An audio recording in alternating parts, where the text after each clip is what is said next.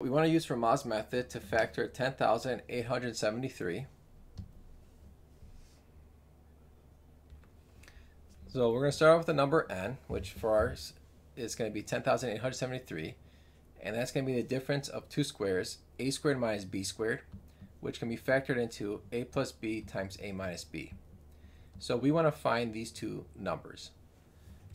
The way we're going to do that is by solving for b. So we'll add b squared to both sides, subtract n, and take the square root. Replace n with 10,873.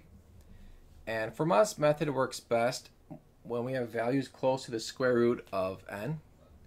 So we're going to take the square root of n and then round it up because it's a decimal otherwise. So the number we get is 105, and so we're going to use that as our starting point to test whether or not the square root is a integer. So starting with 105, plug it in, we get 12.33. That didn't work, so we'll go up 1 to 106.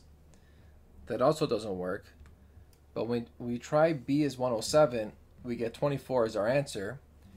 So that means that we can now work with this.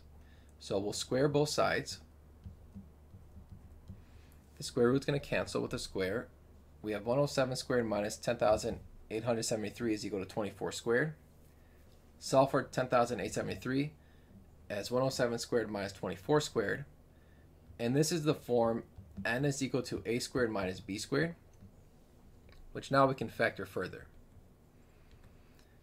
We can factor this into 107 plus 24 times 107 minus 24, and subtract, we have 131 times 83, and those are our two factors.